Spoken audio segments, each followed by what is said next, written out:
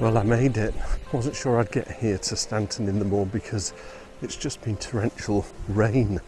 But I thought, you know, it's the last hit on the location list, so I really want to see the stone circles. Here we've got the Cork stone, the Bronze Age.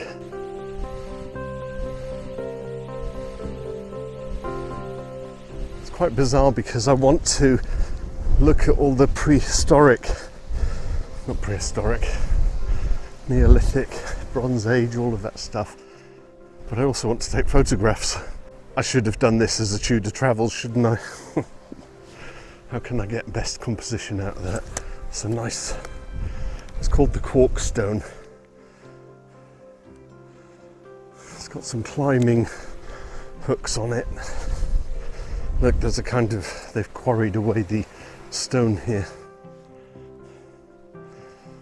Do I take a picture of it with the water, with the trees in the background, or do we get a shot of it with no trees in the background and that sky?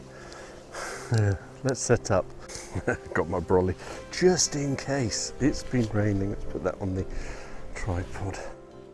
Now, I mentioned in one of my other videos about trying to squeeze too much in all in one go. But would it have been worth coming up to Derbyshire and doing 2 locations? No, it wouldn't.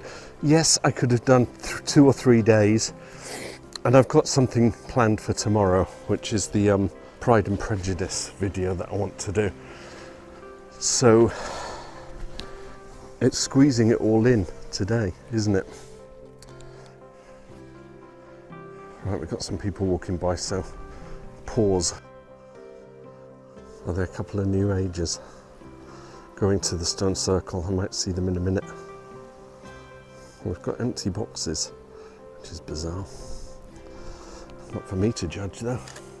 If that's what floats their boat, then that is fine with me. I can work with that.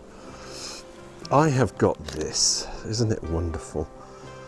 I've got kind of rolling countryside in the background. The Cork stone and the tree, kind of like the tree. It would be a shot like this, wouldn't it? I'll take this shot, but then I'm just going to walk down the path there because you get a vista right across the Darley Dale, as it's called, just prior to Matlock. And then we'll take a left and go and look at the stone circles. Let's get this shot. There's the sun. Sun is up there and it's covered by sky. So it's washing down that way. And it's washing the background, so that's quite nice. On my knees we get. Just checking. I'm going to put the Cork stone on the right hand third. There's a tree on the left, nothing in the middle. That's quite nice.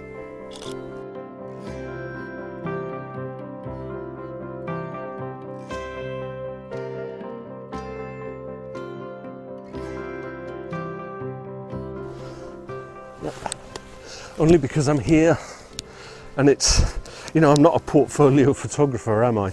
I don't take my images and make something fabulous out of them, although I ought to, because I enjoy doing it. This video is not sponsored by Squarespace. If you want your own website, don't look at me. Go and watch a Henry Turner or a Thomas Heaton or all the others that are sponsored by Squarespace. I know, you need like hundreds of thousands of followers before some big corporate organization are going to pay you to advertise their product. Said it many, many times. You know, if it's your income, then that's what you need to do. But on that subject, someone said to me, "Hey Tudor, I've seen some adverts on your videos." At time of going to press with this video, 418 subscribers. So I started this morning at 416 and I've got 2 more. So hi, new subscribers. I don't know who you are because sometimes subscribers keep their identity secrets. They don't want to be known. Maybe they're ashamed of following a low subscriber count channel. However, if you're getting adverts on my videos and I'm not monetized, then YouTube are doing their, you know, hidden terms and conditions that say, we have the right to put adverts on your videos, even if you're not monetized. I can get monetized if I get 1,000 subscribers. So please hit the subscribe button, get me up there. I've got it on my main channel and that's going swimmingly. So yeah, I do apologize if you're getting adverts. I have no control over that. It's YouTube doing its thing. Maybe you could send an email saying, we would like to complain that we've got adverts on a channel that has got less than 1,000 subscribers. Please give that channel some money. Right, look at this. Yeah, I didn't want you to look at the sheep. Doing a Henry Turner there. Let's stand up on this little ridge here. I get myself up, give you a 360 here. This is Stanton Moor and it is bleak. There's clouds rolling in. And then we come along here and we get this vista of, that's Matlock in the distance. Come on camera, do your exposure. So you've got Darley Dale down there and then Matlock. And you've got the rolling countryside with the sun streaming down.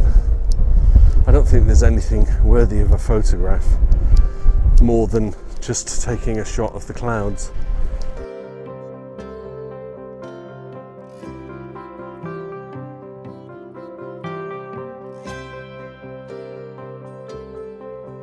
In the trees up ahead is the 9 Ladies Stone Circle. Let's go and see if there's a plaque and maybe a bit of information.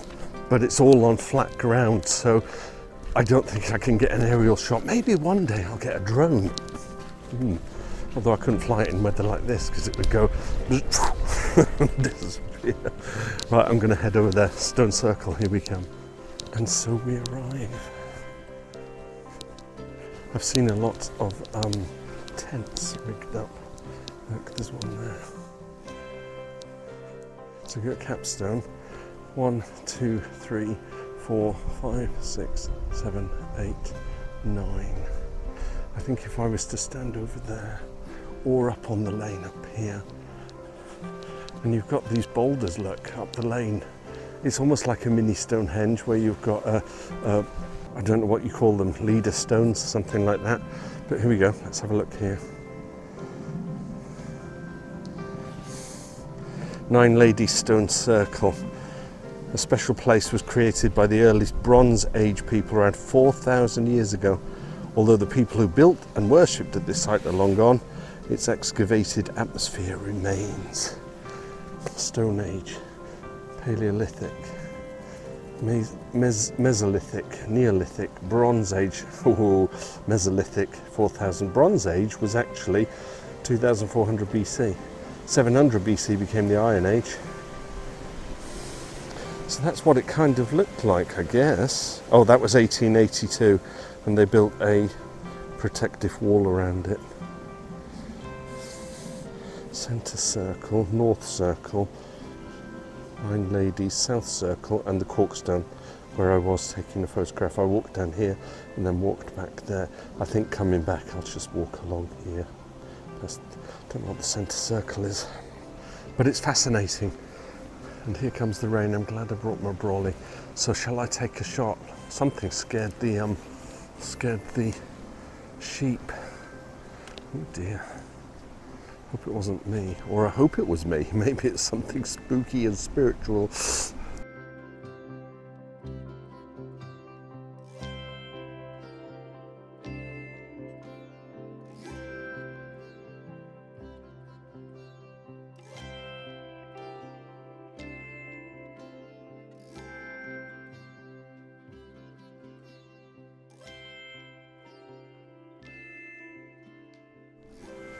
I'm running out of power now.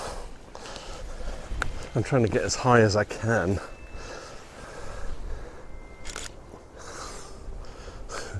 I'm definitely going to incorporate her. She's just fixing her shoes at the moment. Maybe she'll do a dance for me. I've got water on my lens. Yeah, I'm going to conclude this video. This will be the last shot. Rain is coming back. Oh, maybe she's taking her underwear off. This is getting a bit personal now. I shouldn't be taking photographs of it.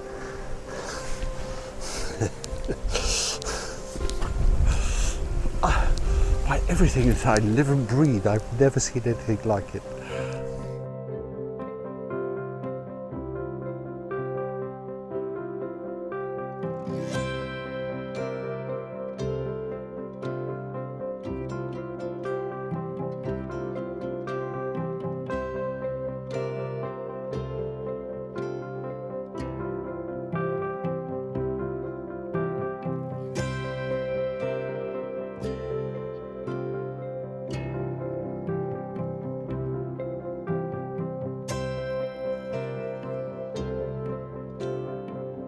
But here comes the rain. That was bizarre. I didn't expect to see that at all. So it looks like she's clutching her stomach as if to say, you know, let me be fruitful. I'm just speculating. I will say that is the end of my Derbyshire adventure. I managed to cram in lots and lots of locations. So thank you so much for tuning in, watching my escapades up here in Derbyshire as I hold this brolly to try and stop the wind from blowing the rain in my face. I'll see you in another video. Thanks again. Bye for now. And finally, I put my microphone away, so you're going to have to rely on the DJI for the volume. Someone whooping out there. This is the strangest place. It must attract people who are spiritually inclined. You can get quite spooked around here, as you saw from my photograph and the tent. But is that a lifestyle and way of life? I'm not going to judge. It just makes for a rather unnerving experience. Stanton in the Moor. I will have put all the what 3-word locations on all my videos, and I will include it for here. I probably did at the beginning anyway. It's not awful. Look at all these birches, silver birches. It's a rather pleasant walk. May I suggest that if you come here, you do it in the daytime, and maybe not alone. I'm a big guy, I can look after myself, but hey ho. Yeah, I had to add that in there. It's a rather strange place, full of, I wouldn't say spiritual feeling or anything, because I'm not feeling anything at all. People obviously are drawn to this place. Right, that's it. So anyway, you will have watched all my videos. Thank you very much. See you again.